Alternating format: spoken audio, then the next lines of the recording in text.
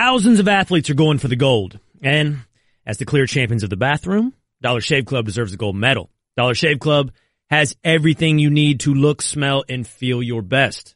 Shampoo, body wash, toothpaste, and of course the best razors you'll ever use. You get an amazing high-quality shave every morning from the DSC Executive Razor, plus the true gold standard of any morning routine is their Dr. Carver's Shave Butter. It helps the razor gently glide across your skin. Dollar Shave Club delivers everything to you. That means no more trips to the store, wandering the aisles, hunting for razors, shampoos, and toothpaste, and then playing cashier, scanning and bagging your stuff. Go for the gold. Join Dollar Shave Club today. And for just $5 with free shipping, you'll get the 6-blade Executive Razor plus trial sizes of shave butter, body cleanser, and one wipe Charlie's. Then keep the blades coming for a few bucks more a month. Get yours at dollarshaveclub.com/will. That's dollarshaveclub.com/will. This is the Will Cain Podcast on ESPN Radio.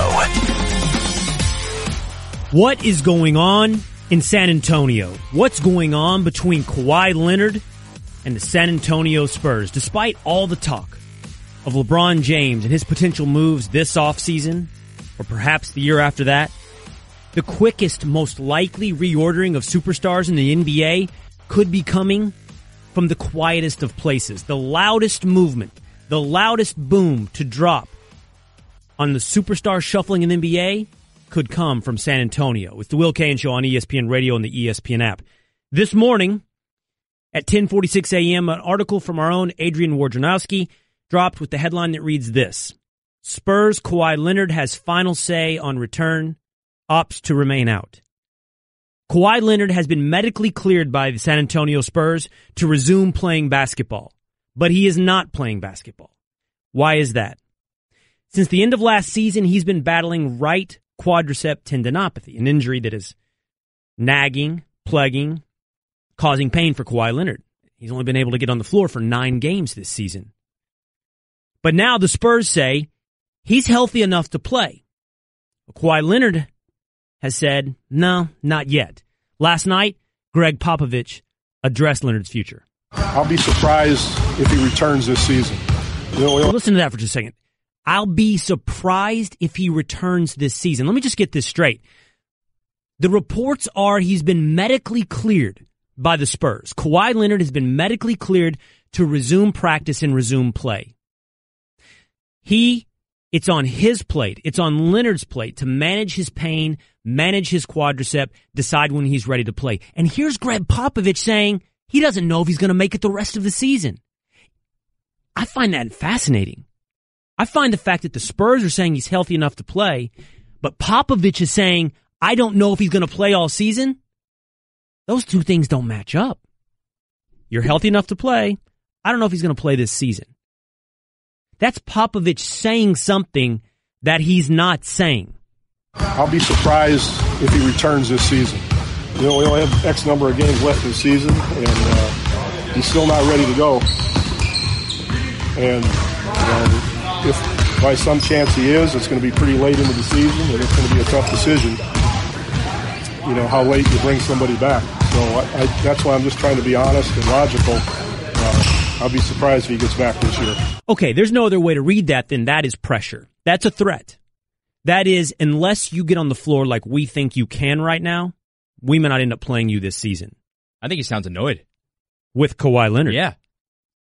I think he's saying, get on the floor soon or don't get on at all this season. The tension between the Spurs and Kawhi Leonard is fascinating. On one hand, you have got a guy who is known as a quiet guy, a hard worker, lunch pail guy. He's in this category of grit, puts in the work, doesn't cause a stink. That kind of guy gets the benefit of a doubt in any kind of drama usually. On the other hand, you have essentially, and this is hard for me as a Dallas Mavericks fan, because in the mid-2000s there was some kind of intrastate rivalry. Obviously, any kind of rivalry like that, the Spurs would have won over the long run. But you have to acknowledge, even for a Dallas Mavericks fan, the San Antonio Spurs are a first-class organization in the NBA. So on one hand, you have lunch pail, hardworking, quiet player. On the other hand, you have first-class organization, one that has scattered NBA championships over 2 decades, has something like, what are the Spurs up to? 18 seasons or something of 50 straight wins? Some absurd number of seasons with over 50 wins. You have those two sides at odds with each other. Those two sides pulling apart. And it threatens to spin off one of the biggest superstars in the NBA. And it's over, I guess, well, it's over the handling of this injury for one. That much is clear. The Spurs say he's ready to play. Kawhi says he's not ready to play. When it comes to the benefit of the doubt on whose side do you believe in that scenario, I have a hard time not erring with the Spurs. I mean, they were in this exact scenario almost simultaneously to Kawhi.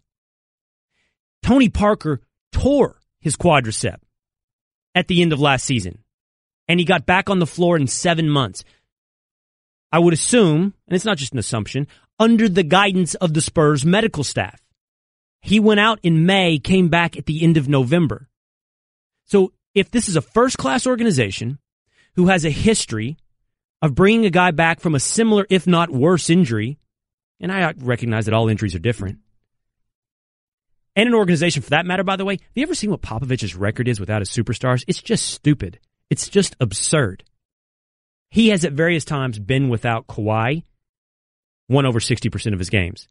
Been without Tim Duncan, won over 60% of his games. Been without Tony Parker, Manu Ginobili, won over 60% of his games. He went, and it was the smallest stretch, but he went for a time without David Robinson and won 77% of his games. At any given time, Gregg Popovich, without his superstar, just keeps winning. I mean, this is the greatest coach of all time, right? This is the greatest professional coach of any sport, not just the NBA. I mean, that's the test right there. That's got to be the greatest coach of all time. So they're at odds over how to handle the injury, but, you know, I was thinking about this, and I was listening. Jalen Rose was on First Take like a month ago, and he said something else about why the Spurs and Kawhi Leonard are at odds with each other. I asked you to grab this, Rudy. This is from a month ago. Listen to Jalen Rose on First Take in January. Kawhi Leonard wants out of San Antonio. And the reason why, one is they've been unable to attract elite level all NBA caliber free agents to come play with him. The Spurs way looks like opportunity dressed in overalls. It looks like work. And people really don't want that. Players talk about wanting to win and wanting to be a champion, but ultimately they want to do it on their own terms. And when you go to San Antonio, guess who's the CEO of that organization? Gregg Popovich. Is going to be his way. And also the way his injury situation was handled. You see him in the lineup. You see him out of the lineup. Is it his quad? What's going on with his history? Was he misdiagnosed? Well, first, is Jalen right? The Spurs have been able to attract top level free agents. I mean, the year that LaMarcus Aldridge was on the market, he was the biggest name free agent and chose San Antonio.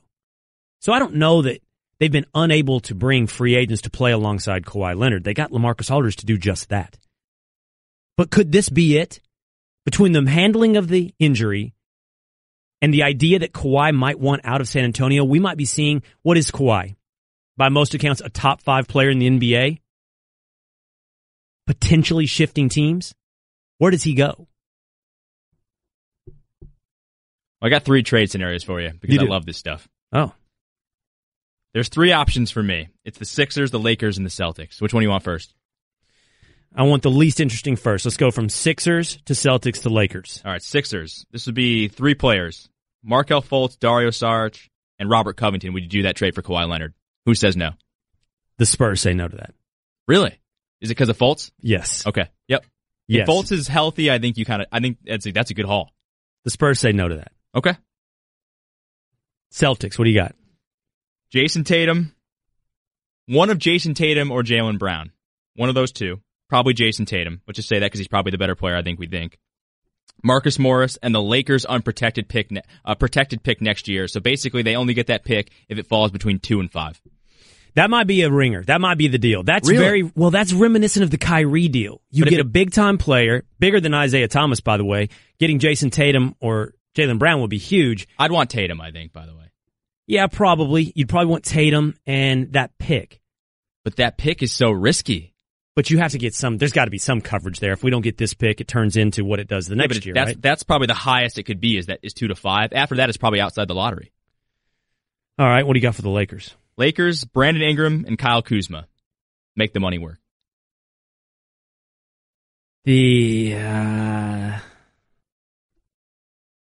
I guess the Spurs say no to that deal, but that's a pretty even haul right there. That's as close as you're going to get to two young players you can build around without it being a draft pick.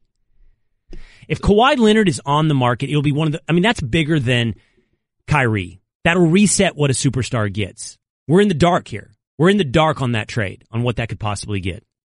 And it just proves that you need to have the assets ready because this happens every couple of years. And if you have the assets ready, you can make this trade. More likely than LeBron James, Kawhi Leonard moving teams. The Will Cain Show on ESPN Radio is presented by Progressive Home Insurance. Getting a quote is now easier than ever. I just said this. Gregg Popovich, the greatest modern era pro coach of all time. If I say modern era and all time, I can't say both. That's an oxymoron. Right? Yep. Yeah. Modern era pro sports. We don't want to go back to Auerbach and whatever. Let's just keep it. Don't bring Lombardi an hour back, because this is all, I'm telling you, all sports. Greatest coach, greatest pro coach of all time, or in the modern era. It's the Will Cain Show on ESPN Radio and the ESPN app. What's up, everyone? Will Cain here. Support for the Will Cain podcast comes from our friends at Rocket Mortgage by Quicken Loans. Chances are you're confident when it comes to your work, your hobbies, and your life. Rocket Mortgage gives you that same level of confidence when it comes to buying a home or refinancing your existing home loan.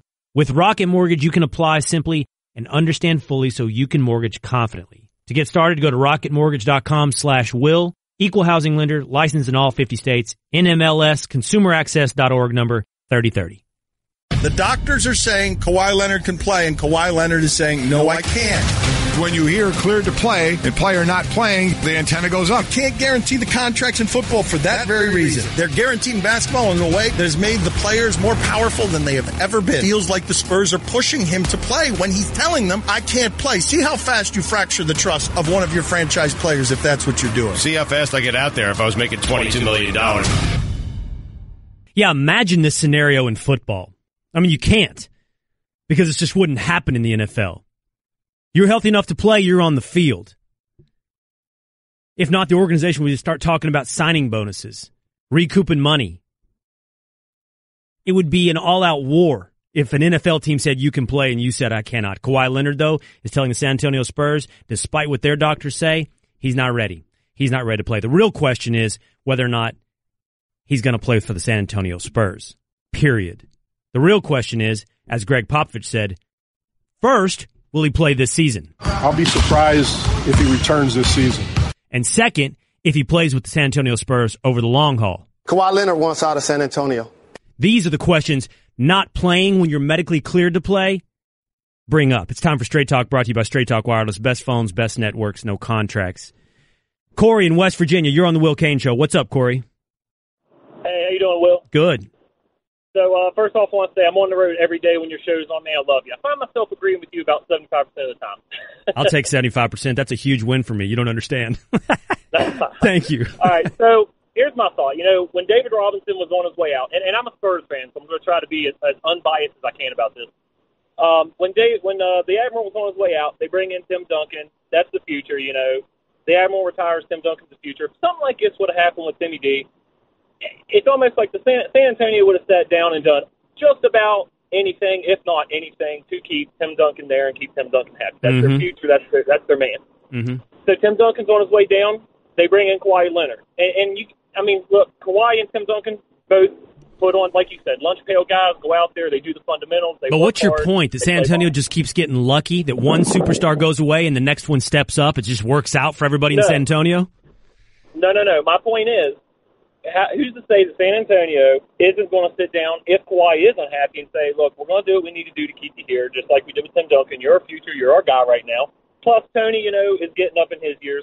They're building around Kawhi, and that's their future.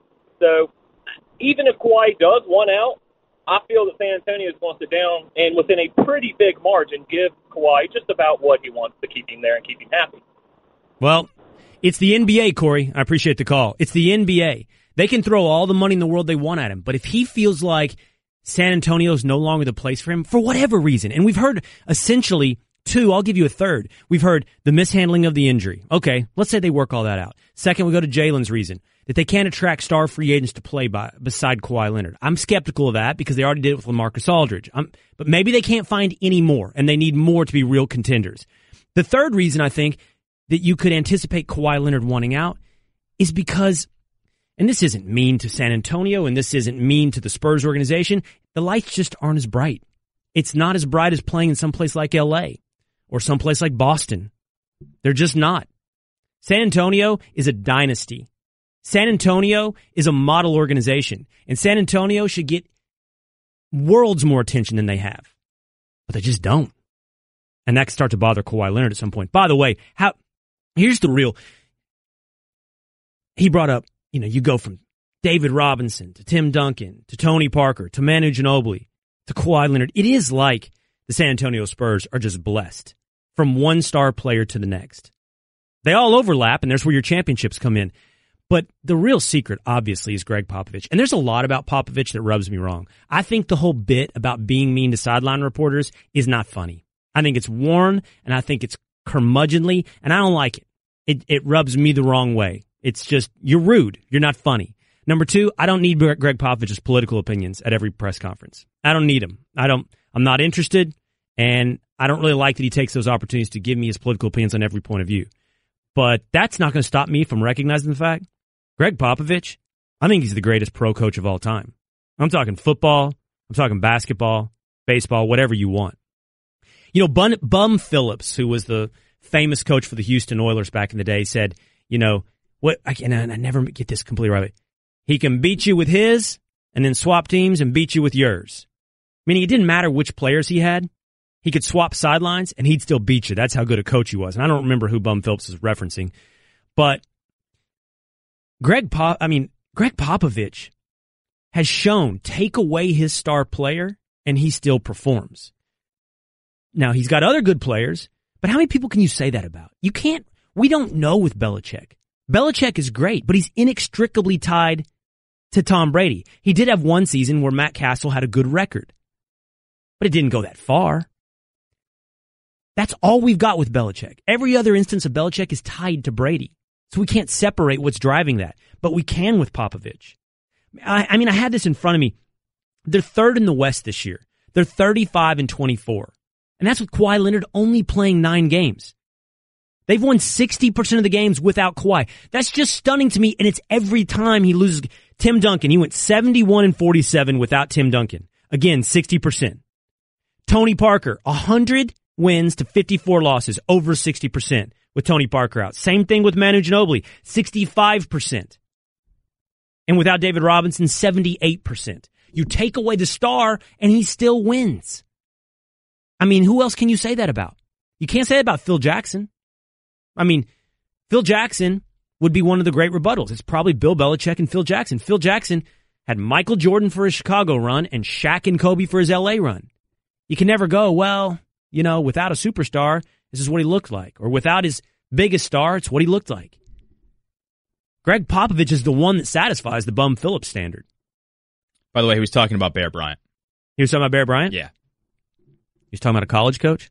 Yeah. I don't want to go to college. I know. We'll just keep this pro. I have one note, too, by the way, just to piggyback off of you. If we go to college, Nick Saban might beat this. Yeah, that's why I don't want to go. That's where it's tough. Coach K, who knows? But you talk about stars and his record without stars. That's all well and fine. But you need stars to win titles. And I'm not going to hold that against you. But the thing that is amazing about Popovich is he won his first title in 99 with the Spurs. His best player was Robinson. He won 3 titles, 03, 05, and 07. His best player was Tim Duncan. And the latest title was 2014. He won with Kawhi. That's 3 different star players that he's won with. Belichick's got 1. And you can say Belichick's a great coach, and I don't deny that he is, but Pop has proven he can do it with 3 different guys. I guess you could say Phil Jackson showed he can do it with 2 different regimes as well, but this 3 different individual stars that your team is centered around. That he's developed, too. Man, I give it to him begrudgingly. As a Mavs fan, as a guy who doesn't think he's funny on the sidelines, and as a guy who doesn't want his political views, I give it to him begrudgingly. This is the greatest coach of all time in pro sports. I don't want to do the Nick Saban thing. Not right now. Coming up, Tim Hasselbeck tells me if the Eagles coach Doug Pederson might have offended his star quarterback. I'll let you decide which one I'm talking about. It's the Will Cain Show on ESPN Radio and the ESPN app. Now ADT can help protect your family at home and on the go. Get started with ADT's best offer. An ADT starter kit and security camera installed free. A $449 savings. Plus, you'll get ADT Go, the new family mobile safety app and service with 24/7 emergency response. Go to ADT.com/podcast today to take advantage of ADT's best offer. With 36-month monitoring contract, easy pay, and QSP. Early termination and activation fees apply. Additional charge for ADT Go premium services after March 31st, 2018. Certain markets excluded. Licenses available at ADT.com. Offer ends April 1st. I mean, the other name I'm getting on Twitter about greatest coach of all time outside of Gregg Popovich is Scotty Bowman. Hockey. Hockey guy. Hockey. That's Straight Talk, brought to you by Straight Talk Wireless. Nationwide coverage on America's largest, most dependable 4G LTE networks. So I was on First Take today and got into a little argument with Stephen A. about whether or not Doug Pederson, who went on the Rich Eisen's radio show, and said the Eagles would have won the Super Bowl with Carson Wentz at quarterback. In fact, Carson Wentz would have won the MVP. And I think that's incredibly insulting to Nick Foles. Now, I'm not saying he's going to be insulted. They have their own personal relationship. But I think, number one, Pederson's wrong. And number two, it's pretty insulting to what Nick Foles actually did. And then I was going through my sound sheets and listening to what happened on Go Look and Wingo. And I was like, oh, look at this. Tim Hasselbeck says I'm wrong. So now, Tim Hasselbeck on the Shell Pennzoil Performance Line. It's not insulting what Doug Pederson said, Tim? Why is it insulting to Nick Foles? Because why should he be insulted by that? It negates the amazing individual performance that he put on the field in both not just the Super Bowl but the NFC Championship game. Carson Wentz literally couldn't have been better in those two games. But maybe he was just as good. Maybe he would have been just as good. But here, tell me this: what was the Eagles' record when Carson got hurt? 11-2. I help you. 11-2. There you go. 11-2. Okay. Yeah. All right. So they're 11-2. Listen to that smile. I can hear the smile on your face. Did you think you got me or something with that? It's actually a shame. Well, I was just going to help you out. I know it's a new show. I don't know what kind of staff you have there to look up stats, but you probably have them off the top of your head. Look, he was a league MVP candidate. Why Doug Pederson, Carson Wentz, anybody on that roster, including Nick Foles, would think that Carson Wentz could not play as well as Nick Foles played during that stretch, maybe even a little bit better. Oh. Or why wouldn't you think he could do that? Well, okay, 2 points. Thank you for the chance to rebut what you've laid out. First of all, the NFL history, Super Bowl history, is littered with quarterbacks who were MVP, not just candidates, but MVP winners during the regular season, from Joe Theismann to Cam Newton. Do you think Carson would have won it had he stayed healthy and just continued on that pace? I don't know. I think it changes the dynamic. I truly do, Tim. Like, I think if Carson Wentz is the starting quarterback for the Eagles in that Super Bowl, no, do you think he would have? Hold on. I think they're the favorite. If he's the quarterback, I think they're the favorite. And then I think that whole motivation and ethos of the team of being underdogs and wearing dog masks around, I think that's gone. If Carson, how much is that to play? I think in the end, I think you're taking away reality. I don't think they'd be favorited over the New England Patriots and all the experience that they had and Brady. And I don't think they would have been favorited, but they would not have been as much of an underdog. I will grant you that, and I will grant you that. Maybe you can't play it up as much, and there is just a general dynamic that gets changed. I get that. I don't think that it's I'm in your defense of the somewhat insane take that you had on it is that you don't think that Nick Foles is or would be offended by it. No. Personally, in large part because of the relationship between the two quarterbacks, I would add. I heard you say that, and I think you're spot on there. I'm just saying I think it's on its face somewhat insulting to what Nick Foles did in reality. Yeah, I guess what I'd say is let's say that Doug Pederson comes on the Will Cain show and you say, man, everyone thought, the season was over when Carson Wentz got hurt. Does the season turn out differently if he's healthy? What do you think Doug Pederson would say to you? Yeah, he's doing a PC answer, taking up for his guy, making Carson feel better about the fact he missed out on starting in a Super Bowl. I know what he's doing. Yeah. I know what he's doing. Yeah. But the road to hell is paved with good intentions. So that's how that works. You go out trying to be nice, and you end up insulting people. Yeah, I think it's one of these things where it's like, hey, tell me, who's whatever, the best basketball player of all time. It's like, well, you're offending somebody that was really, really great. Touche. Touche. No matter how you do it, you're not doing it. But like if I say Jordan's better than LeBron, should LeBron really be insulted by that? Whoa! Wait a second. How'd you leave out Larry Bird? I could have sworn that was going to be your answer. What does that mean? Why? What are you doing? Don't subtweet me on my. Are you doing a race thing? What are you doing here? I'm just saying. I thought you were going to say Larry Bird. If you were in studio right now, this would be the next 20 minutes of the show. I heard you this morning. I'm going to ask you to translate some things from me, okay? Okay. You were talking about Baker Mayfield. You're talking about Sam Darnold. So you can put these terms into the context of whoever you want here. I think you were talking about Darnold when you said this. Decision-making. You questioned some of the decision-making. Will you translate decision-making into layman terms? Well, no, I think when you're talking about decision-making, look, your job as a quarterback is to throw it to the open guy. Mm-hmm. And, you don't just catch the ball in the shotgun and look out there aimlessly, find somebody open and throw it to them. That's not how it works. You get clues pre-snap. First of all, you study during the week. You get a sense of what you're going to face. You get clues pre-snap. There's probably some type of, movement or rotation or adjustment post-snap. And so as a quarterback, it's your job to read the coverage. Are you getting blitzed? Do you have a protection issue? Is the safety roll over the top? Are they, clouding the corner? What are they doing? You're getting information so that you can make the right decision to throw to the guy that is open based on the design of the play and who should be getting free. Mm-hmm. And so I don't think that Sam Darnold's a bad decision maker. I would make I think that Josh Allen, I don't come away with you may have been talking about Allen. He's a tremendous decision maker because I didn't find that watching him on tape. Okay. And so I think we're probably talking about Josh Allen. Mel Kiper is number one going to Cleveland.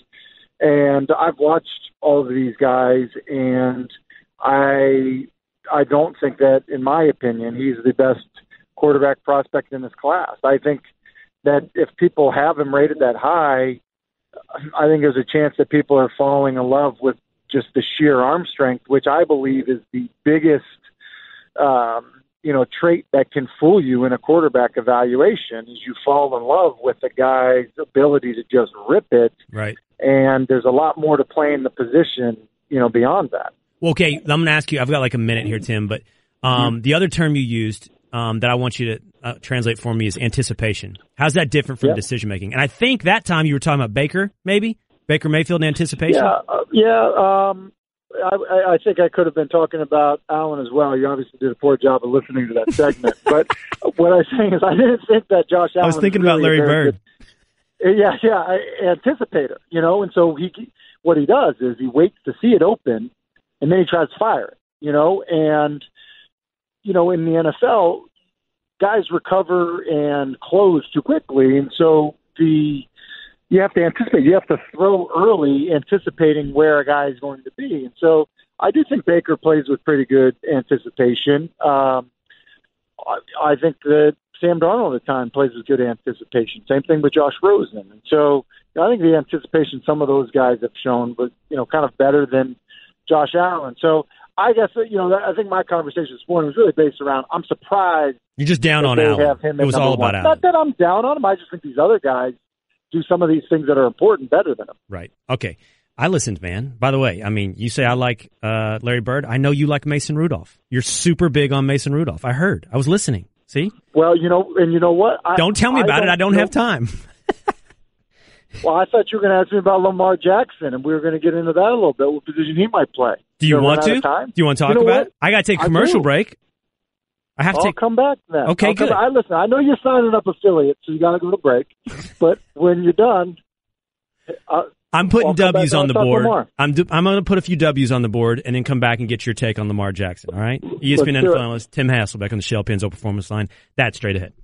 Never expected that Lamar Jackson would be the guy that everyone would be arguing about. Josh Rosen, the UCLA Bruins, projected to drop to the Miami Dolphins. Help Eli, help that offense. Don't go for the heir apparent. But everybody is arguing about Lamar Jackson. That's what the debate has been ever since Bill Polian said he's better suited at wide receiver than he is at quarterback in the NFL. Yesterday, we had Booger McFarland on the program. We had Matt Miller on the program. The bottom line is this.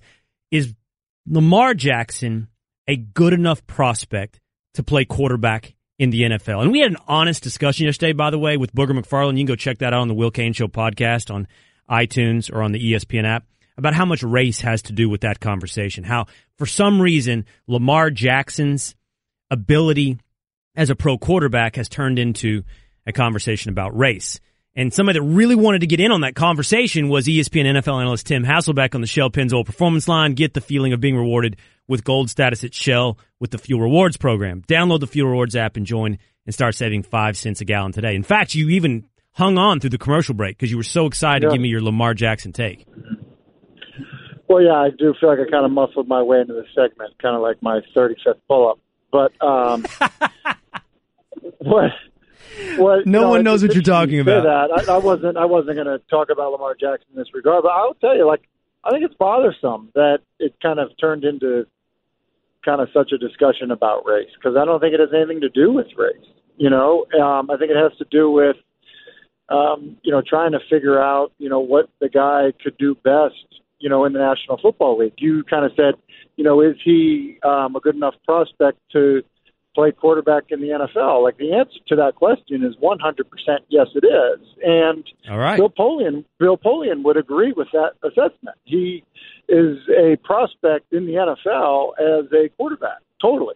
I think what Bill was saying, and I think in some ways, unfortunate to him with how it kind of got positioned, was that, I think Bill sees him as a brighter prospect as a wide receiver.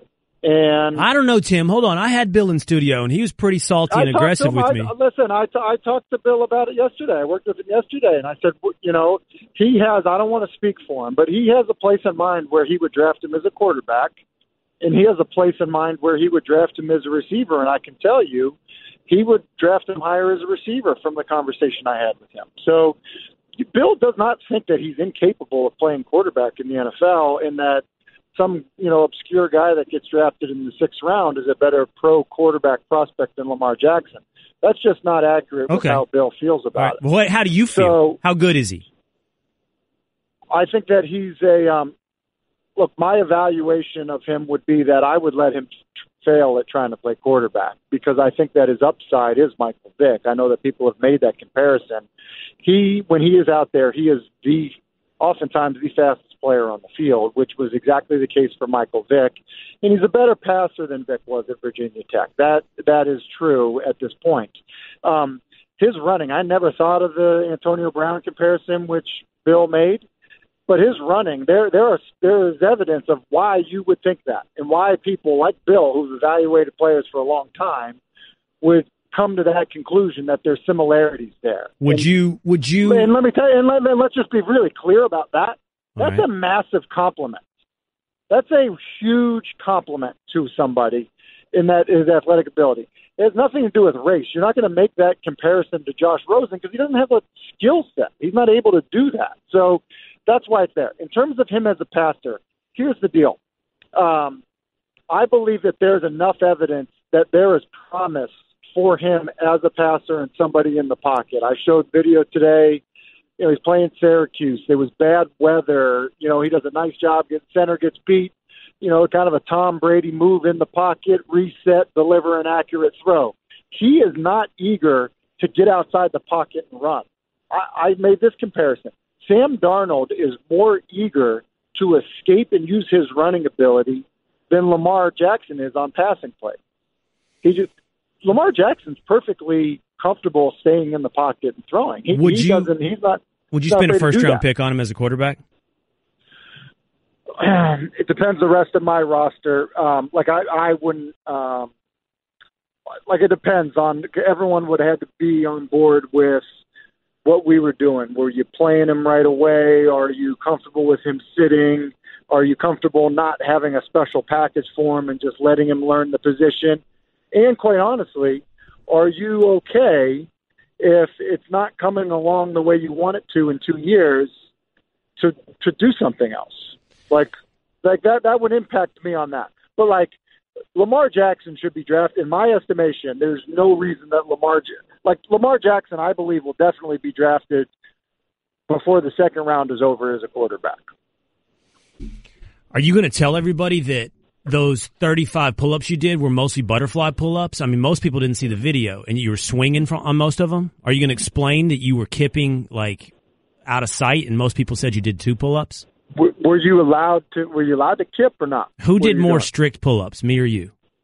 You did. Who weighs 117 pounds? Not me.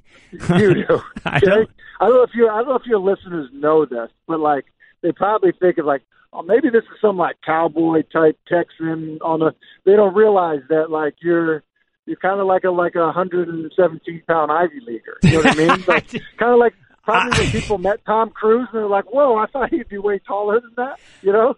I'm 6'2", 170, and I've never lived in the Northeast really? till I got this job. I want to see you standing next to Lamar Jackson.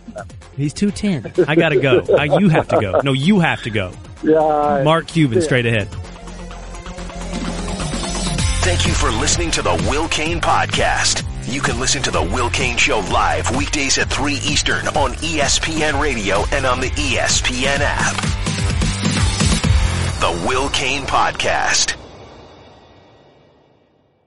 Thousands of athletes are going for the gold. And as the clear champions of the bathroom, Dollar Shave Club deserves the gold medal. Dollar Shave Club has everything you need to look, smell, and feel your best. Shampoo, body wash, toothpaste, and of course the best razors you'll ever use. You get an amazing high-quality shave every morning from the DSC Executive Razor, plus the true gold standard of any morning routine is their Dr. Carver's Shave Butter. It helps the razor gently glide across your skin.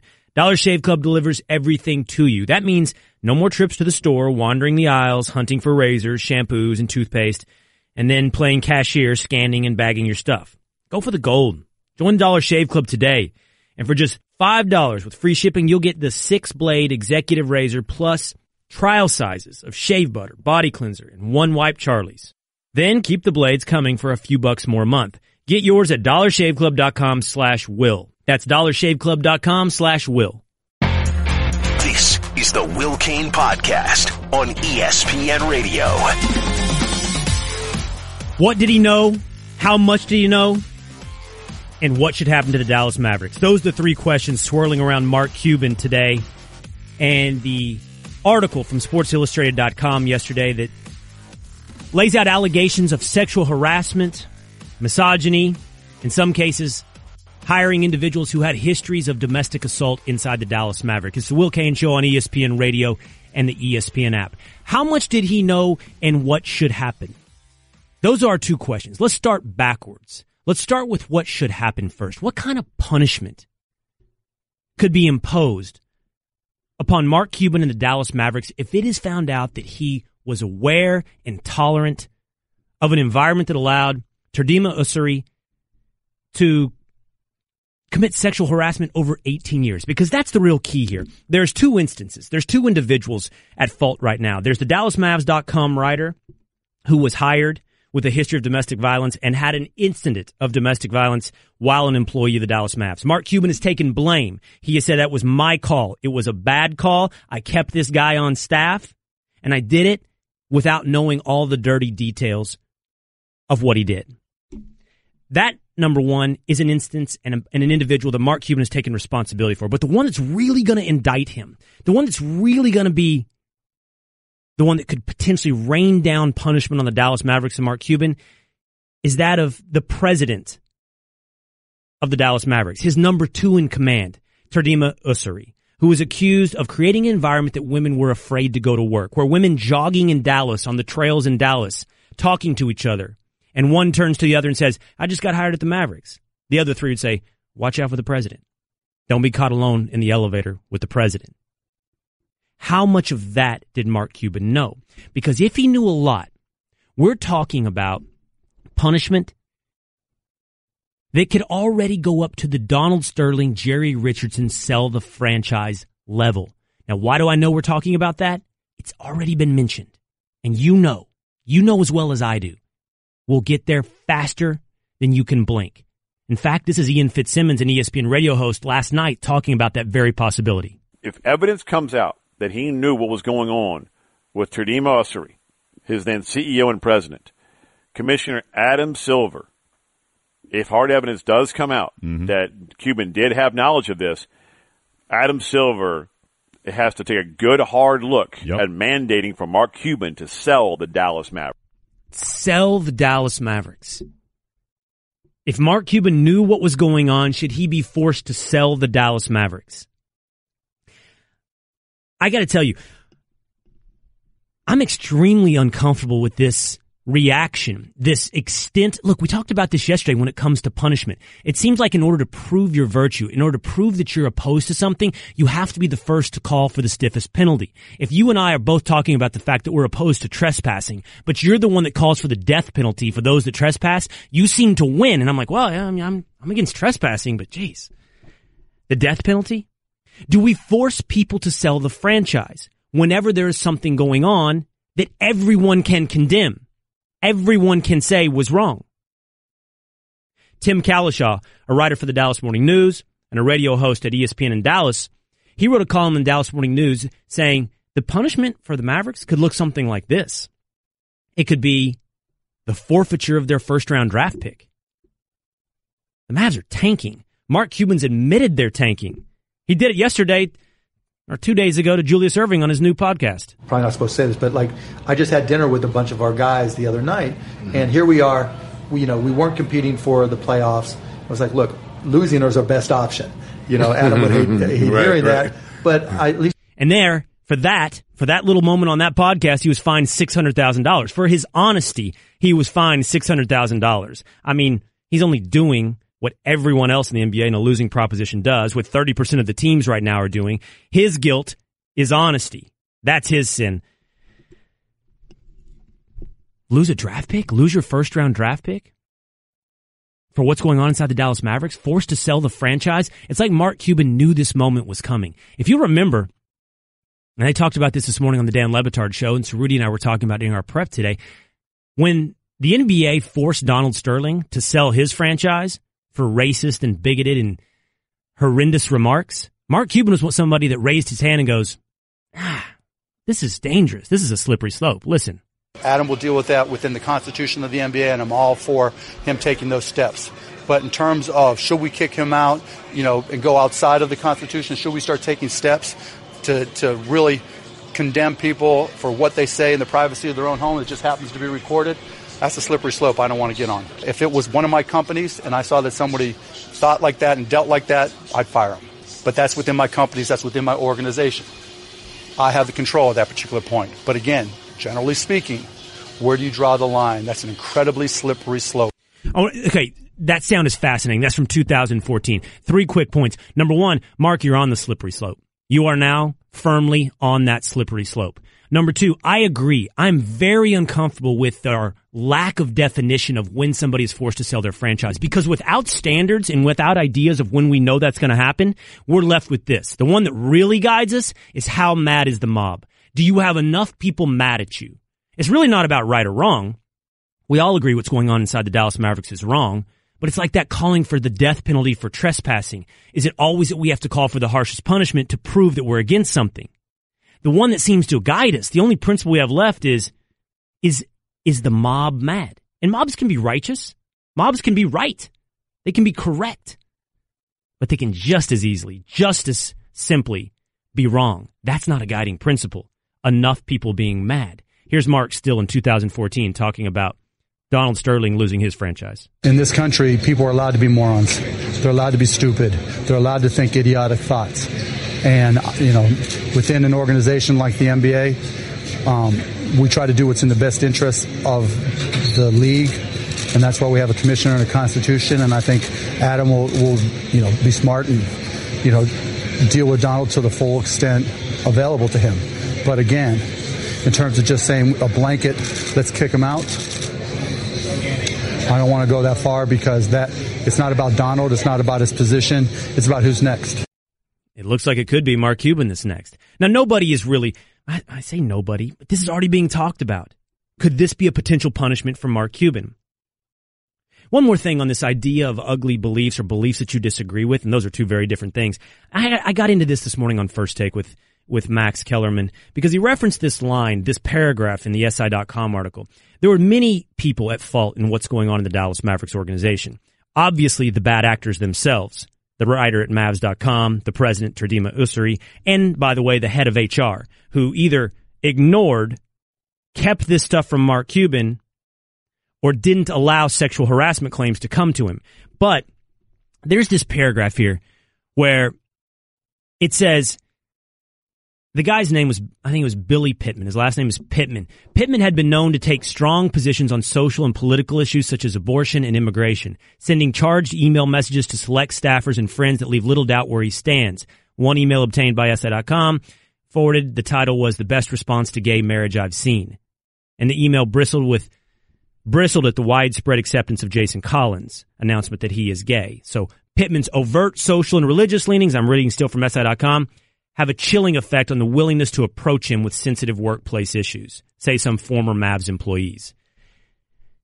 I mean, listen, it is such a stretch, and an appropriate one at that, to say someone's political beliefs are somehow tolerant of sexual harassment claims, that someone might be socially conservative, opposed to abortion, even opposed to gay marriage. And by the way, I'm not telling you my opinions on these things. By the way, they're out there. You're easy to find. It's not as crackerjack box and easy to ascertain as you might think. But I know this. There is no political point of view that is somehow connected to tolerance of sexual harassment. I don't understand what the HR representative, an HR representative who should have been fired, who obviously wasn't good at his job, who was culpable in this entire incident, but what his political beliefs have to do with any of it.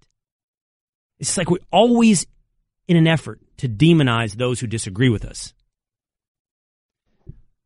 This time there's a guy worth demonizing, but his disagreement isn't the point.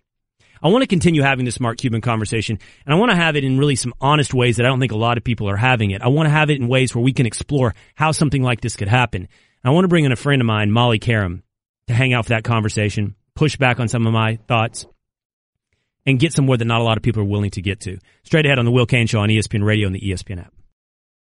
What's up, everyone? Will Cain here. Support for the Will Cain podcast comes from our friends at Rocket Mortgage by Quicken Loans.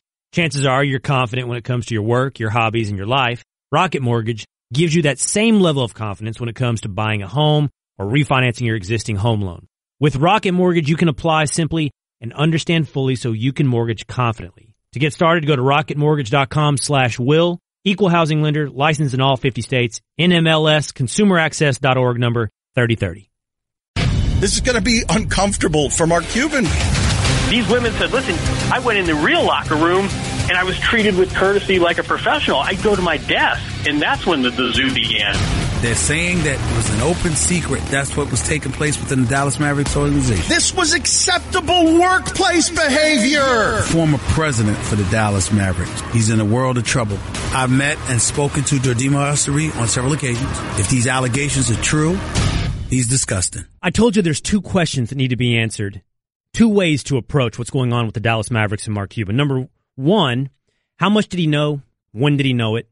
And number two, what could be the potential punishment? The conversation we just had talked about what that potential punishment could be. I mean, could it be forced to sell the franchise? Could we be looking at a Jerry Richardson, Donald Sterling type situation? Could be forfeiture of their first-round draft pick, which the Mavericks are currently tanking to improve.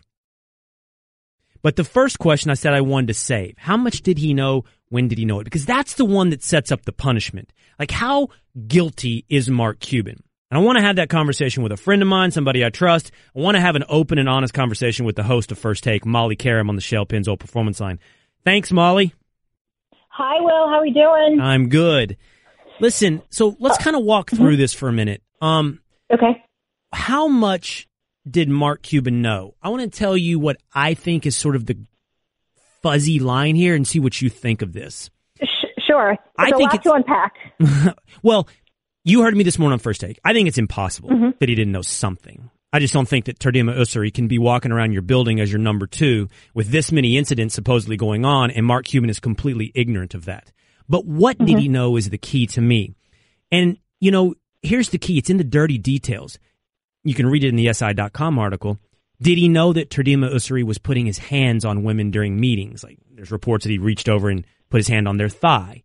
Did he know that he went up to women and said, I know what you're going to be doing this weekend. You're going to be doing sex acts that I can't repeat on the air right now. Did he know those details, or did he think and hear and suspect that Tardima Usri was a guy who flirted and hit on women and made passes at women consistently? It seems to me that line, Molly, to me kind of seems significant. Am I off there?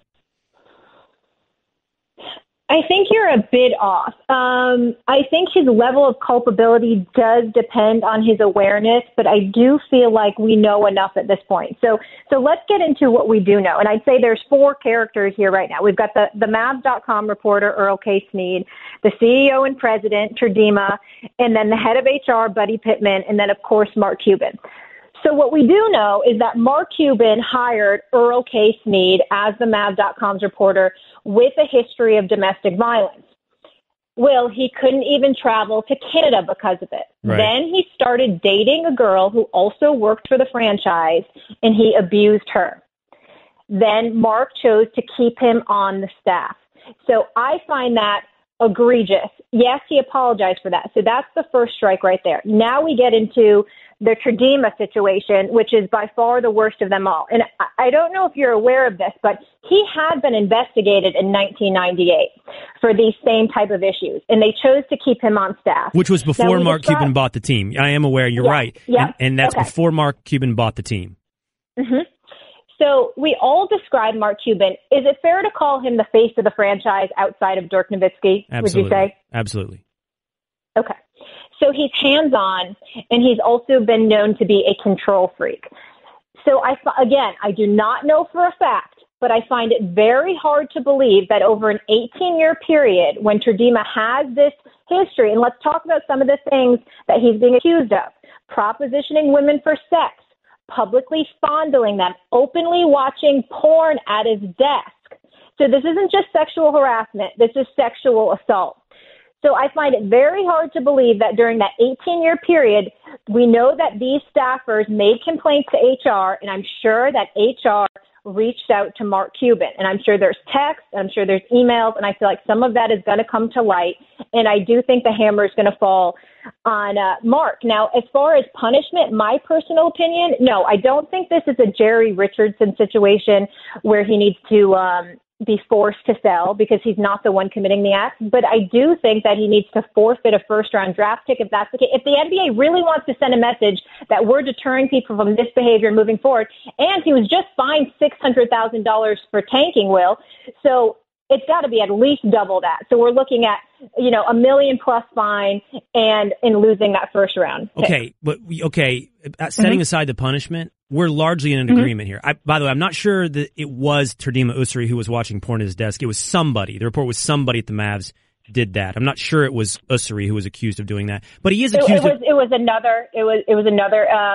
From what I had read in the SI piece, I thought that also fell under him, but I could be wrong. But he is certainly accused of public fondling, which I think the specific accusation was putting his hand on a woman's thigh during a business meeting.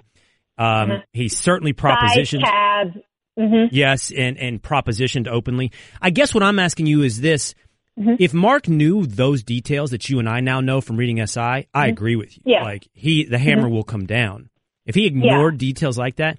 But what if he didn't know that, Molly? What if he knew, hey, essentially, Tardima's a creep. Tardima hits on everybody.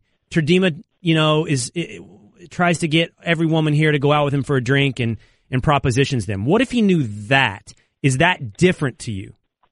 No, it's not okay, Will. Well, no, hold on. I didn't say it was okay. But is it different than knowing the details?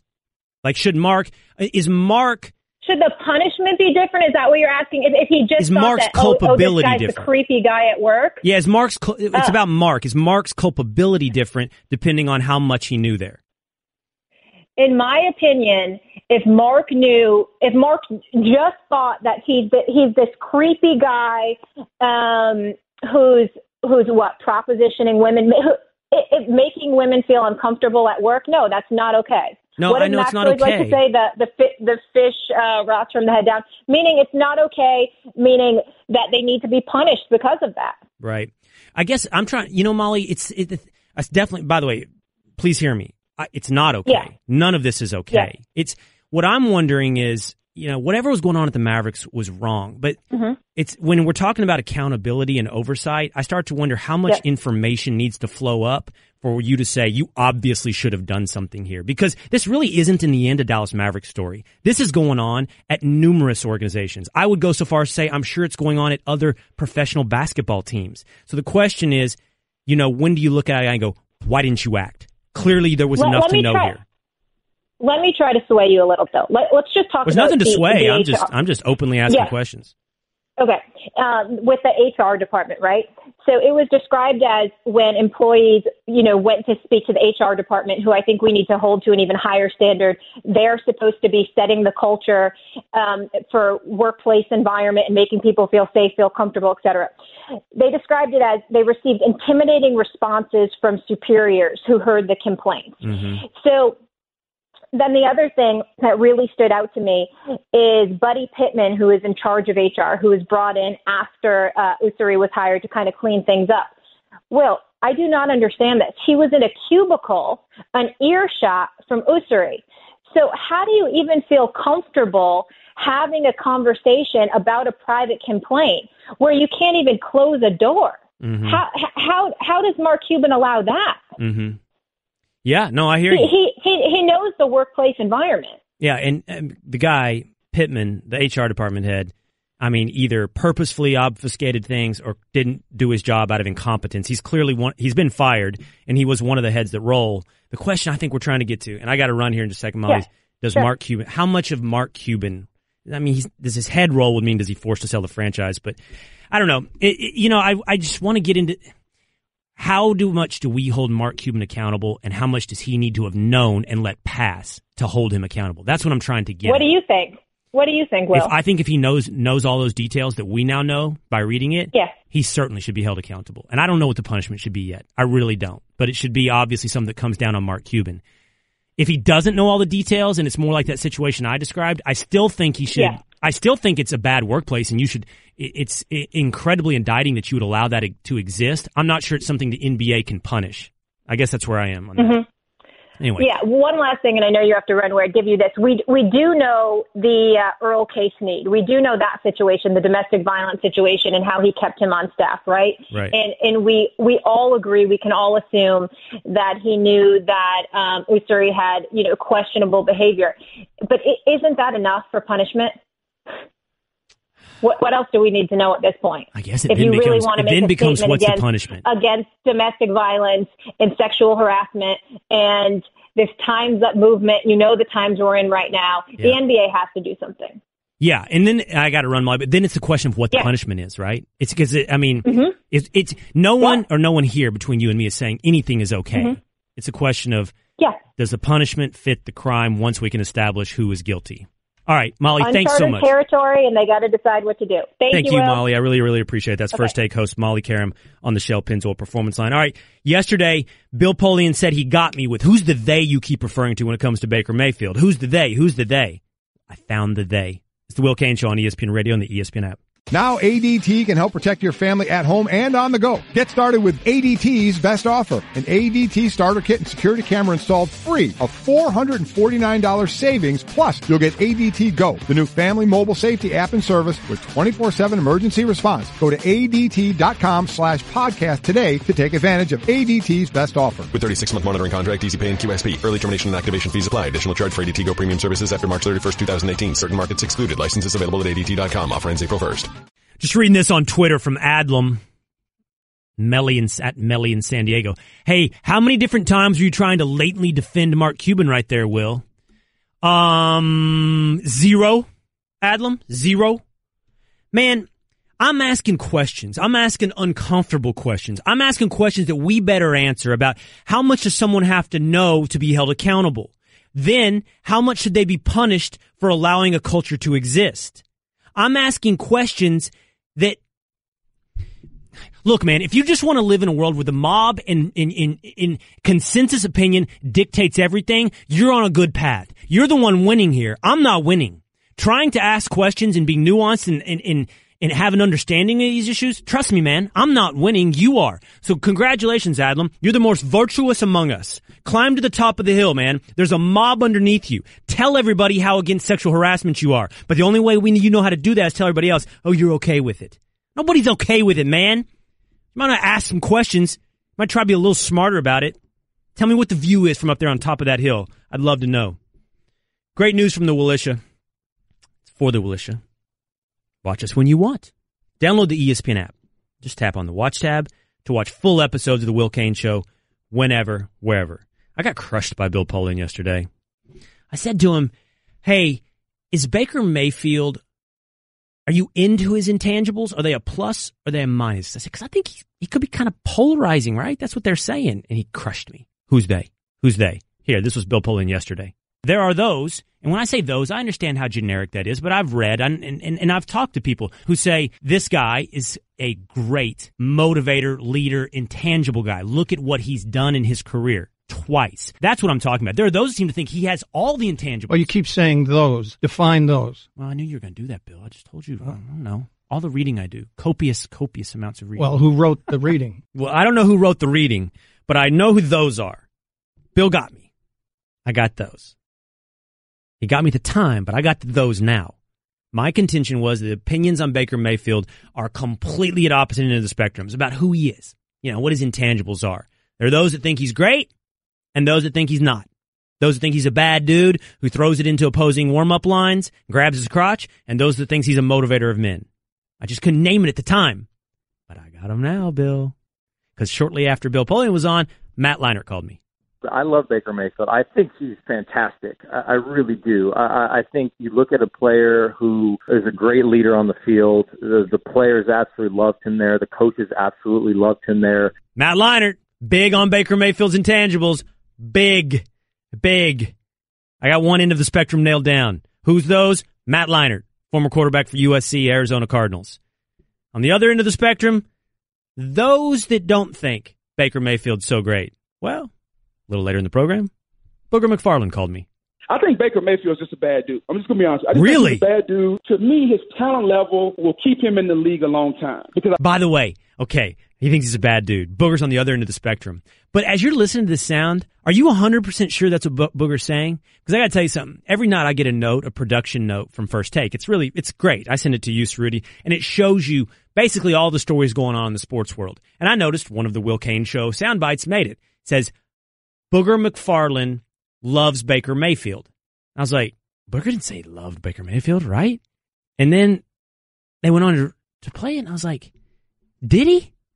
Now listen to this again, and you tell me, when he says he's a bad dude, is it a compliment, or is he saying, don't go after Baker Mayfield?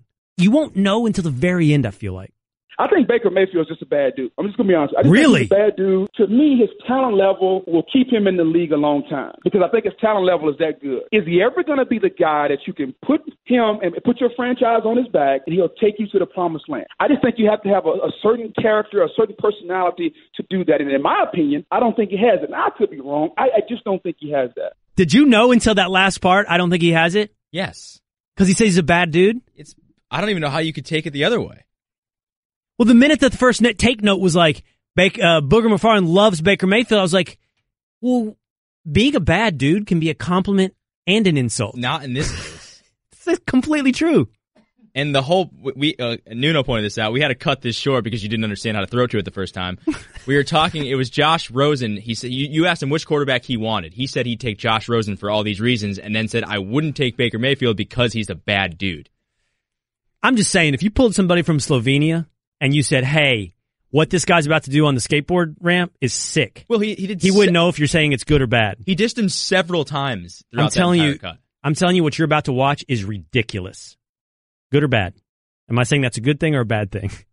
Well, you're not giving me any context clues. There's context clues. Baker Mayfield is a bad dude. Okay, but is he there's good or is he more bad? To that cut, and you're not. I have the opportunity to listen to more of that cut.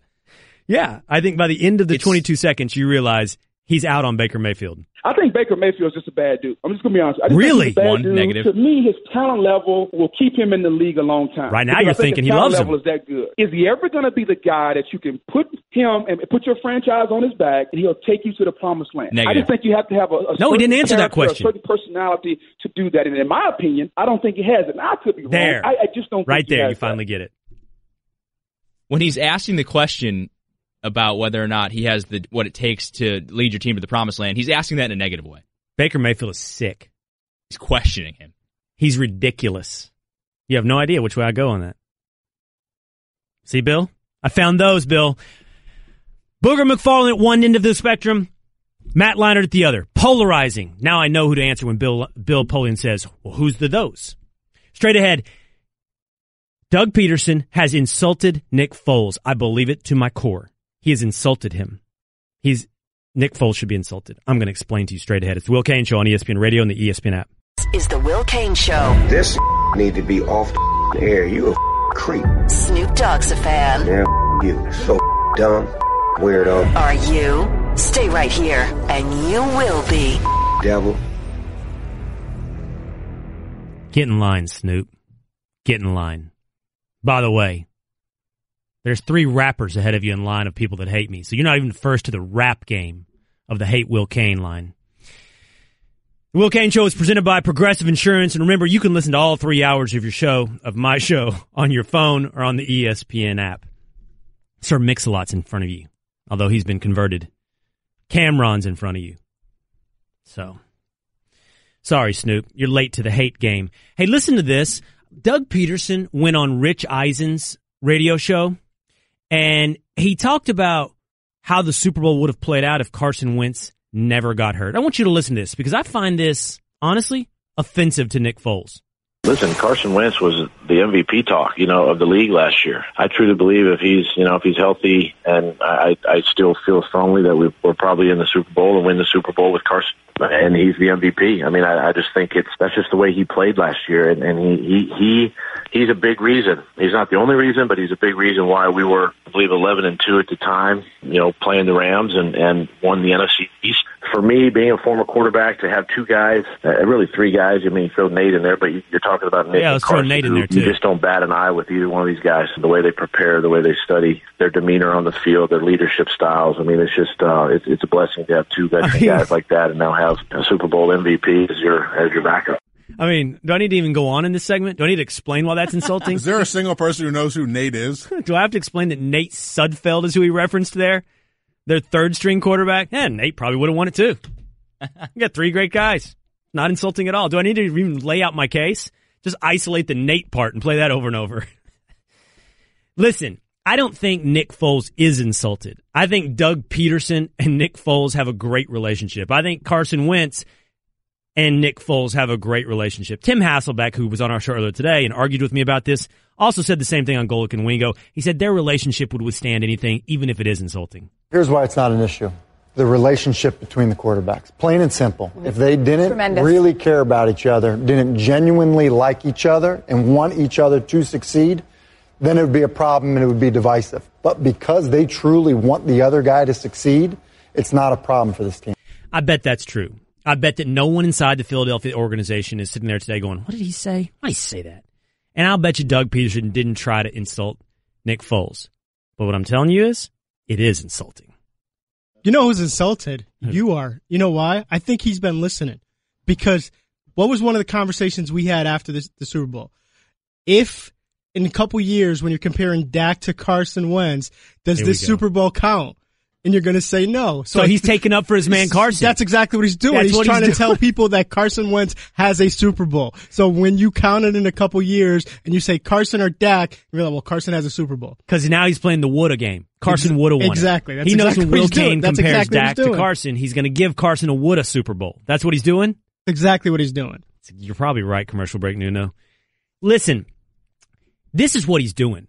He's undercutting what was an amazing individual performance by Nick Foles. And not just one performance, but 2 performances. Now, I know that I doubted Nick Foles all the way through the playoffs. I know who I am. But I'm also know that I'm willing to tell you when I'm wrong. And boy, was I wrong about Nick Foles. Nick Foles, I just want you to hear me out.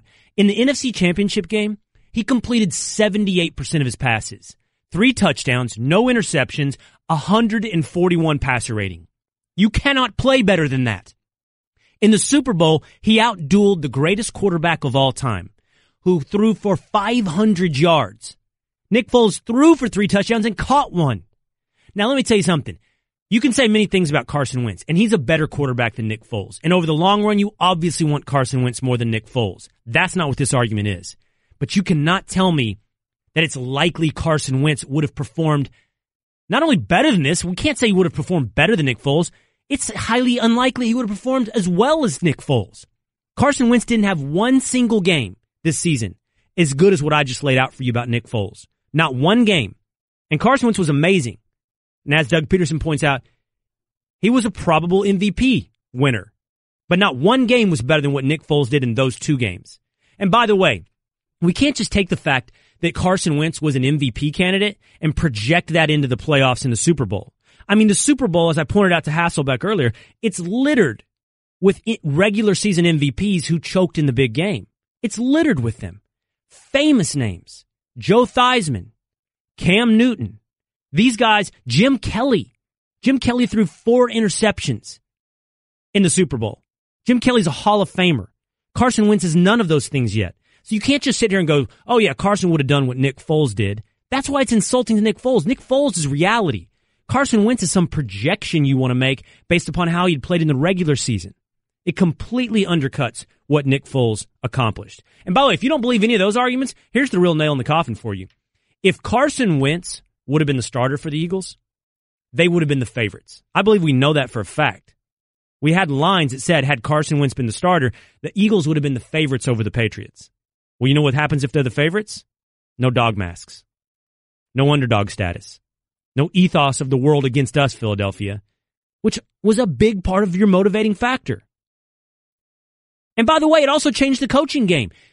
Doug Pederson, you know he was more aggressive, more creative because he had Nick Foles at quarterback because he felt like he could and needed to versus Carson Wentz. It changed everything. And you can't just go back and go, different game plan, favorite status. Because he played well in the MVP, he would have won here. What do you want to say? I can see you're chomping to get in. Rudy. This just has everything to do with you being a Cowboys fan and not wanting to give Wentz any of the respect that he deserves. Like, this is all that is. Do you really believe that? Yes, Are you just saying I that really you know do. Even if you're subconsciously, I think you're like, how do I, like, you just, that's the way it is. Like, no. you cannot give him the respect that he deserves. You You automatically think Dak is on that line, and he's not. You're basically have allowed yourself to become a Twitter troll response. That's who you have become. A Twitter troll response. I can't have any real arguments. I can't have a point of view. All I am is a Dak propagandist. Say one nice thing about Carson Wentz. I haven't heard it. I love Carson Wentz. He gave all his offensive linemen shotguns for a present. He's from North Dakota. He's a country boy. I root for Carson Wentz. He's a good old boy. I love guys like Carson Wentz. I would have hung out with Carson Wentz. Say something nice about Nate Sudfeld. Nate probably would have got the Super Bowl MVP too. The Will Cain Show on ESPN Radio and the ESPN app. Thank you for listening to the Will Cain Podcast. You can listen to the Will Cain Show live weekdays at 3 Eastern on ESPN Radio and on the ESPN app. The Will Cain Podcast.